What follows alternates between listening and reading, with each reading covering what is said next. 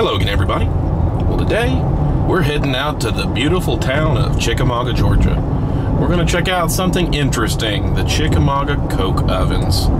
Like I've said before, there's a lot of coal that used to get mined in this area, and there are a few coke ovens that turned the coal into coke so that they could use it for steel and iron. So let's go take a look today and see what we can see, shall we? Let's go have some fun.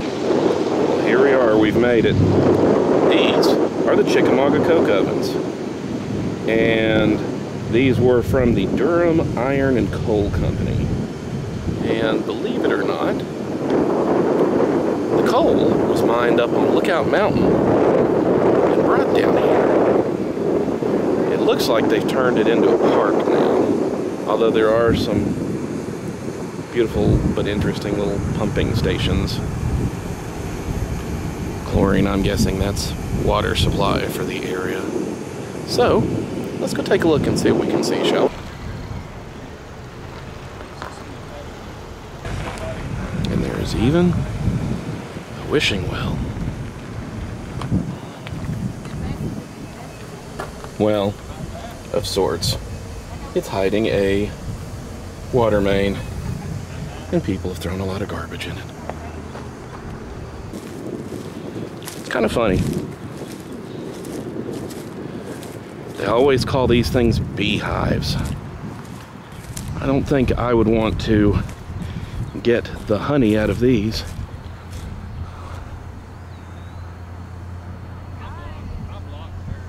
You can see the whole berm of them left over. And the interesting thing about this is, I wonder who figured out that while you can turn wood into charcoal, that you can also turn coal into coke. It's basically concentrating how it can heat up. Coke gets hotter so that you can melt steel and iron. It's a shame they don't want you to come any closer than this fence. I would really like to look inside one of these ovens and show you guys what the interior looks like. Although, since it does say beehive, you can kind of get the idea. Well, here's a closer look at one anyway. Definitely got hot in there to make the bricks do that. As you go from one end to the other, some of these appear to have definitely caved in, like that one. And some appear to be in really good shape. Well, here's one on the end that's really fallen open.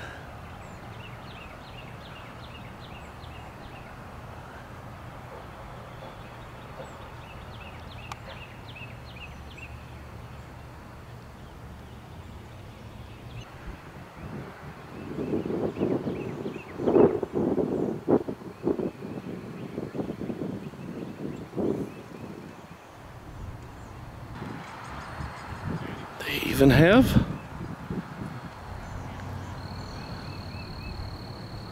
some trains that would have brought the coal.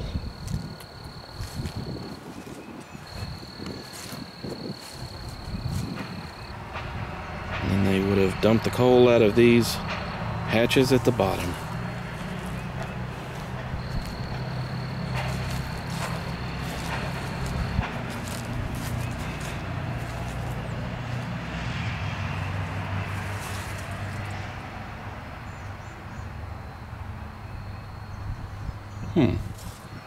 Some kind of a little motor over there. I guess you would turn it on or turn it off. Maybe that would help dump the coal?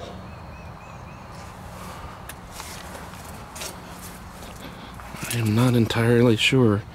Any trained people know? There are definitely levers all over that motor. Valves, it actually looks more like a hydraulic valve.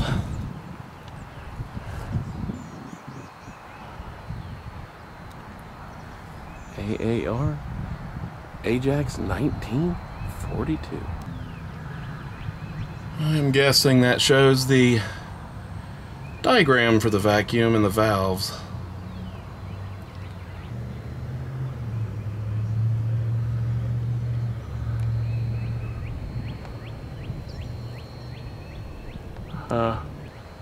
You know, independently of the Coke ovens, they've done a neat little wetlands area.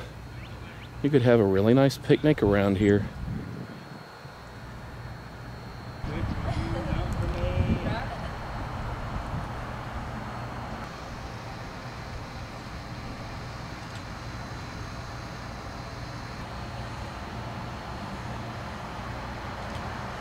Right where you are, you ain't gotta move.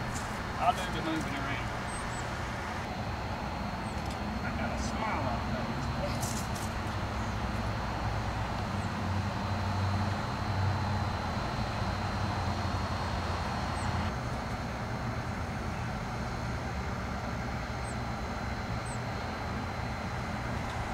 I'm gonna absolutely text your picture. Why? Oh, the tree in the background.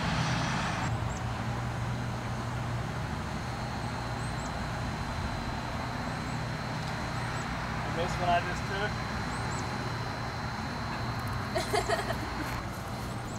I caught the top of that tree back there.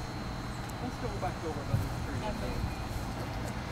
Well, and when they were cranking, they really put out a lot of pollution, didn't they?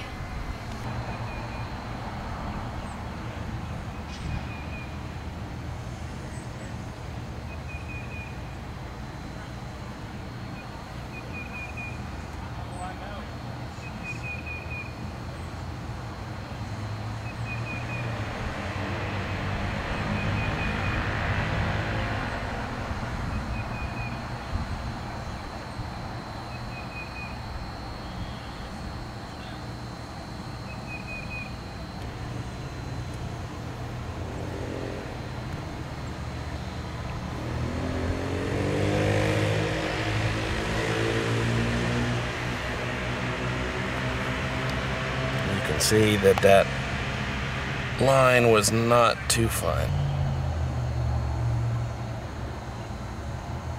And evidently,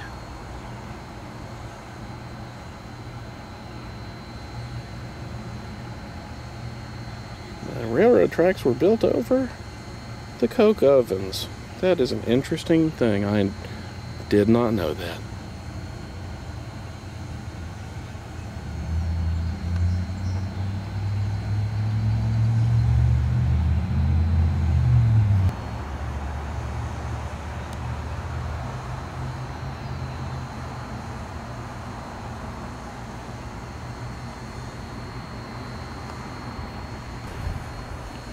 Any of you train people, do you know if the Chickamauga train depot is still around?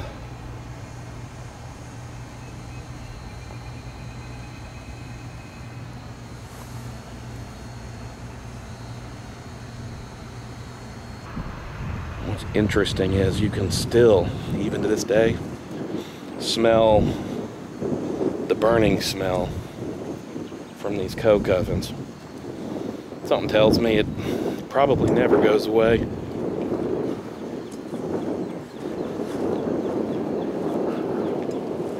Huh.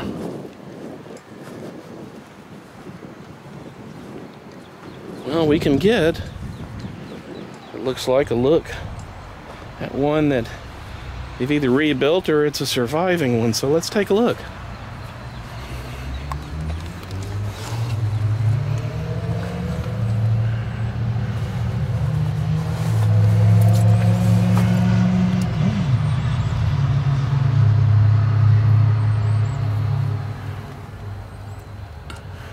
And of course somebody would crawl in here to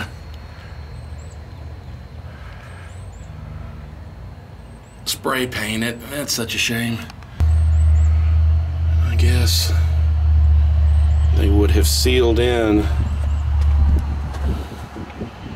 this entryway because you want the air away from the Coke. You want to just bake it and turn it into more hardcore.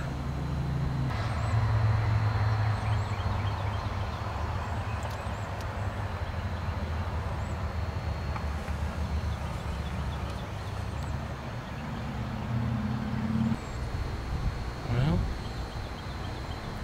that is a large batch of cattails.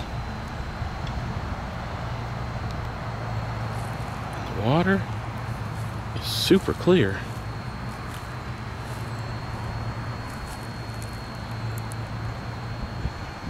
Unbelievably clear. It's interesting, they have several buildings. I swear they've used the old rock from around here to build them up.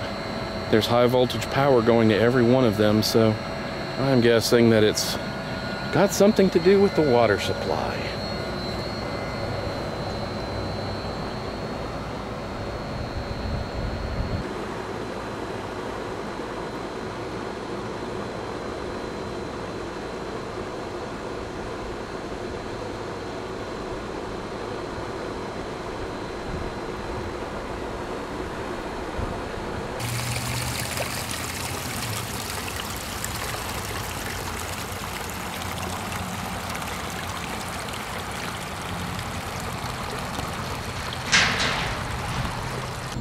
Well, guys, thanks for watching.